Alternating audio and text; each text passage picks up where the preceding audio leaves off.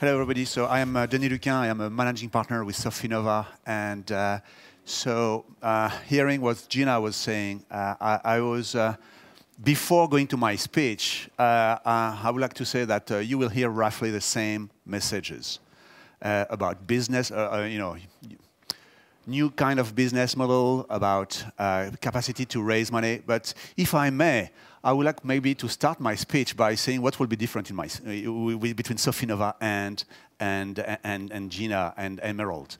And because of our experiences, we have been an early stage investor. We have been an early stage investor for 30 years in a very specific field, which is biotech. We are a little bit more optimistic on two things, if I may.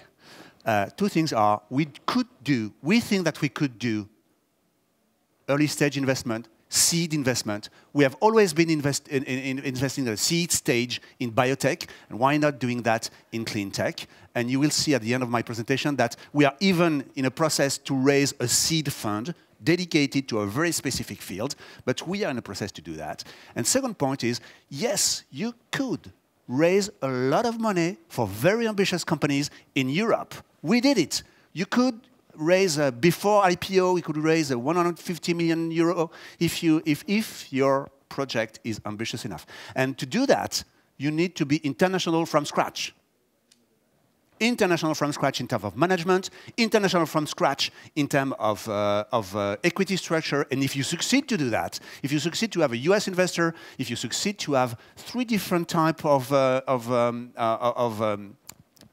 foreign investors in your fundraising, then you could be very ambitious and you could have an interesting story. So, but now, this will be the 2 main differences between our 2 speeches. Otherwise, I have exactly the same message. So, you will get access to my slides, presumably. Will you? Okay, so I will not read them. This is a global presentation of Sofinnova. So just to let you know that I am a completely different angle than Emerald. Emerald has been a specialized fund in Cleantech. We are a generalist fund. We have been in existence for 40 years. We raised a series of 6 funds in a row, Sofinnova Capital 1 to Sofinnova Capital 6. The last fund was in 2009. 2009, we raised Sofinnova Capital 6 for 260 million euro. And these funds, Capital 6 and the followers, will invest in 3 different fields: IT, life sciences, and Cleantech. But in each field, we try to be extremely focused. Cleantech in itself is not a field. What is the relation between Tesla that Gina was alluding to and a biochemistry company? How could you master the 2 sectors? So we have decided to be extremely focused in each field.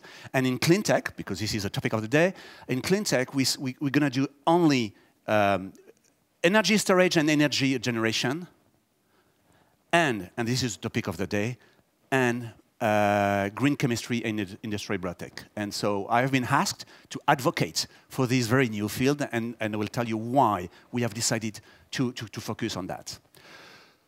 Coming back to our story, I think that we have a very strong story that we have been building in a very specific field, which is therapeutics. I told you we are investing in life sciences, but in life sciences we do invest exclusively in finding new drugs.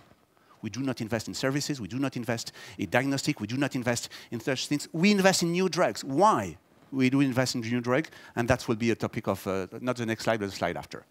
And we have been, so what do we do in terms of type of investment? We do exclusively first round investment. That's one of the differences between Gina and myself. We do exclusively A round, and which, have 3 types of three kinds really of different investments. So the DNA of Sofinnova, the DNA is to bring companies from the labs, from the academic lab, to a real life, and to start companies. That's what we call, what the US investor calls Series A. But what we are very much interested in as well are specific type of Series A, which are the spin-offs, because we think that the spin-offs are a real opportunity to get a very early stage situation with late stage assets. And a lot of investors try to leverage in their portfolio, early stage situation which are extremely risky with later stage situation. We don't do that. We do exclusively early stage situation, but we leverage the early stage stuff from the academic labs with later stage technology, which are coming from industry. So this is 60% of what we do. This is 30% of what we do. And from time to time, and our last investment is in Berlin, so this is called Noxon, we do turnaround with companies that have been in existence for 8 years, which have a completely exhausted the means of their investors, and they need to restart. So turnaround situation, restart, and that's what we like. But we call them Series A prime because this is restart and this is startup. These are startup situation. And we have done that quite. You asked about exits. So a few exits over the last 18 months. So and we have done that from very low valuation. Pre-money first round on the right, and we sold this company to corporation. These are not IPOs. It was one exception. Movetis went first IPO, and then we sold it to Shire Pharmaceutical in UK. But we think that this type of success could be done only if you are very focused, if you master the field in which you invest. And this allowed us to provide, one of the funds we raised, we provided almost 30% net return to our investors for 12 years. 30% a year. By investing exclusively at seed stage, early stage, in European technology, exclusively European technology. And that was the ground of our strategy in 1995. That's why we decided to focus on that field. We had identified a full industrial field, which is the pharma industry, and we had identified that they were going in the wall. And that's what they are now. They were going in the wall because they will be experiencing what we call a patent cliff. All their patent they had in their portfolio were going to become public soon, and this is exactly what they experience now. And the R&D productivity in this big organization was decreasing dramatically. So what we decided to do, and we were not the only one, of course. This was a global trend in the VC industry. We decided to do that. We will address their issue. We will not try to invest in a startup to invest in a startup. No, we will address their issue. We will try to answer proactively their problem 10 years in advance. And we thought that the biotech in that field was becoming a paradigm shift for these big corporations. And again, so you understood already, I said that already 3 times, we decided to remain focus, to master a field. If I want to invest in a biotech company, if somebody in my team wants to invest in a biotech company in healthcare now, today, he first will call any kind of head of R&D in the big corporation. We know all of them. This is network. This is exactly what Gina said. You need to master the industry in which you invest. You need to build confidence, of course, with entrepreneurs, but you need to build confidence also with the big corporations. They know that we will solve one of their problems. So that's what we said in 1995, and that's what we said today. We discovered a brand new field that we think in 5 to 10 years from now, we'll have a real problem. This is the chemical industry. The chemical industry. So in the Cleantech environment, we do invest in energy, as I said, and we made 2 investments, one in battery field, which is zinc-air, rechargeable zinc-air technology, and in storage, one in energy storage, which is magnesium, hydrogen energy storage, which is magnesium hydride technology to store energy. But in addition of that, and that's pretty unique. I mean, you have heard Gina saying, well, agriculture, I don't like. There are very few investors investing in that field, but we think this is a very interesting field. The future of the chemical industry will have a bottleneck, and the bottleneck is they need to master biomass. They need to master biomass. And if you look at the, any kind of energy, let's take the energy storage. Energy storage, you will have a lot of different solutions. There will be hydrogen technology, there will be other kind of fuel cell technology, and so forth. In the chemical industry, there is no solution but mastering the biomass. This is a bottleneck. This is a bottleneck, and this will be an obligation because, of course, most of the molecules that the chemical industry are producing now to produce carpet, to produce painting, to produce solvents, to produce comes from the petroleum. And because of the petroleum instability, because of geopolitical issues and so forth, they need to get access to something else.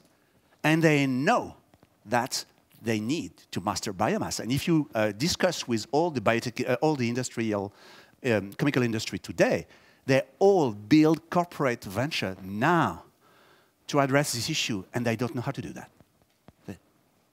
So we think that what we call industrial biotech and green chemistry will become a paradigm shift in the development of the chemical industry. And once again, remains focused. More than that, because they are, this is a biomass, and because there are already some industry involved in biomass, we think that some of them will try to take the opportunity. Oh, there is something missing there. Some of them will take the opportunity to compete with the with the chemical industry, and you have already seen that. On one side, you see Rhodia doing an investment in Brazil, in sugarcane, in energy, Rhodia. So what's going to do? Oil and gas industry. And Rhodia doing an investment in sugarcane, in bioenergy.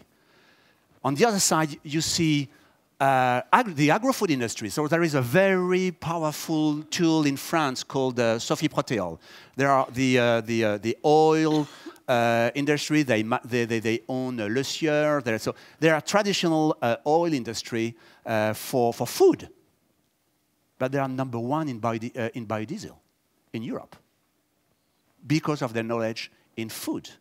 What they are intending to do is to go down the value chain to build a new industry and to get more added value to their know-how, to their products. So as a result of this, between the chemical and you see also the chemical industry doing some kind of a crazy investment. Mitsubishi buying fields in Madagascar. What's going on? They just want to master that feedstock. They just want to control their feedstock. So you see the chemical industry going, trying to,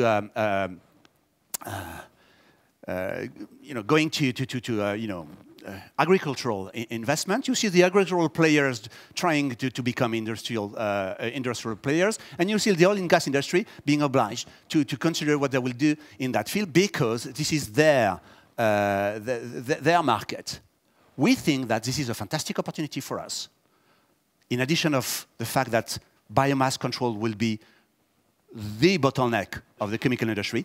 In addition, we think this is a fantastic opportunity to sell companies for strategic value and not for EBITDA stories. And Gina told, and this is exactly what we learned from the biotech healthcare knowledge. The five investments I shown you before, the 5 exits, none of them were profitable. None. And we sold one of them, we sold it almost for €1 billion. But these were strategic technologies that the big guys were obliged to buy in a competitive environment. That's the key. That's all.